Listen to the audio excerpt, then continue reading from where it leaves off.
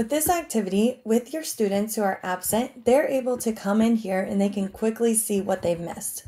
So with Kami, you're able to leave comments and I can kind of say like, you missed this test, and I can, add the name of the Google Classroom assignment, hyperlink it, whatever I need to do to support that student. To help me, I'm able to come in here in this box and type in their names so I know which students have been absent from that class.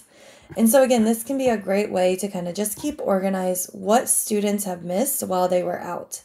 So while they were out, I can come in here, maybe use the drawing tool, and I can check you missed this, and then I can either use the comment tool to add those notes. I could even leave a video recording of what they missed as well. I could take a screenshot and add that image too to support them on while they were out what they missed. And this can be a great way for me to kind of remember, oh, this is what we did on the day that you were out.